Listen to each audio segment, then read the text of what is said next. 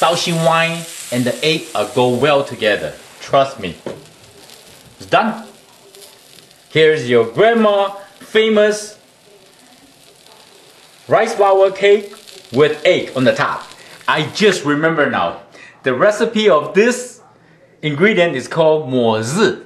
That's how my grandma always say 抹日. So we want to serve when it's still hot. Just cut it like this. Depends how many people in your family.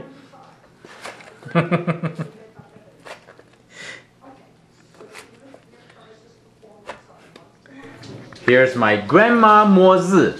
Look at that. The rice cake. Oh, so delicious. Should give this a try.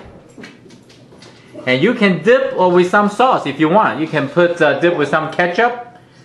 I will say like or your homemade sweet Thai hot chili sauce. But that's how we eat it. We never dip with any sauce. This is like a great snack. All the grandkids love it. Well, I'm Chef Tom. I hope you like the video. I will see you next time. Bye.